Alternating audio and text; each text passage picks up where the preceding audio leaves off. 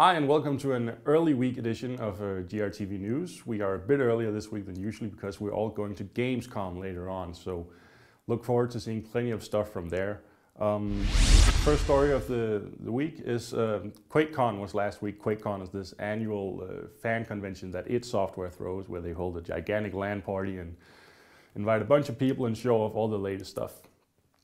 John Carmack, the head software guru guy at id Software, held his usual keynote speech and showed at that occasion off something brand new, namely the id Tech 5 engine, or the Rage engine, running at a smooth 60 frames per second on an iPhone. Yes, the iPhone is apparently as capable as your home console. Now, our initial reactions were, what and how? And after thinking about it for a little while, we were, wait, what?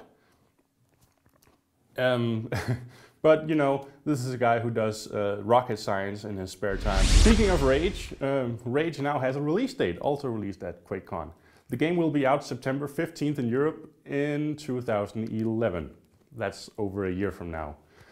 It's kind of weird that it is so early with their release date, especially considering that they're pretty much the company who invented the mantra when it's done.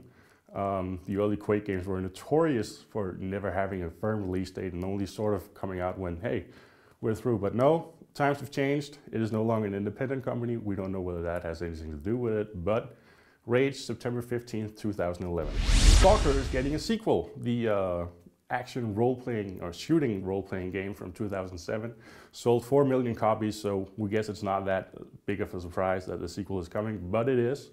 It was just announced over the weekend. We don't know a lot about it yet, but developer GSC said that it's built on a brand new engine that's optimized for multiple platforms, which sort of indicates that the game might also be coming to Xbox and PlayStation 3. The first game was only for PC, so look forward to that.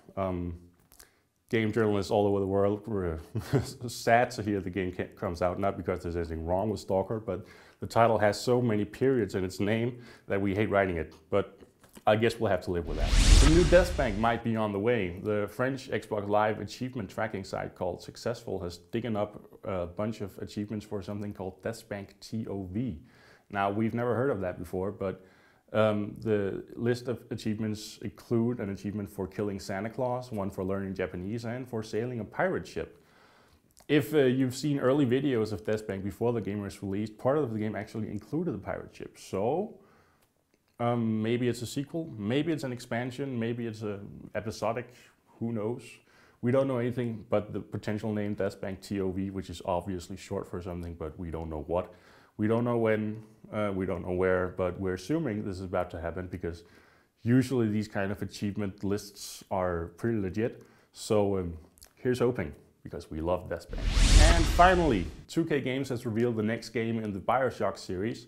The game is called BioShock Infinite and does away with the underwater city of the previous games in favor of this new amazing flying city held up by balloons and propellers and lots of falling down, apparently.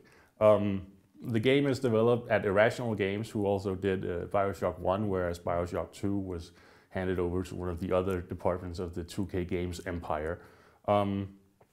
There's an amazing looking trailer out for the game, so check that out, and that's pretty much all we know at this point, but it looks good. So there's that. That's all for this week, or for now at least. Stay tuned for a bunch of Gamescom coverage later on in the week, and we'll see you soon.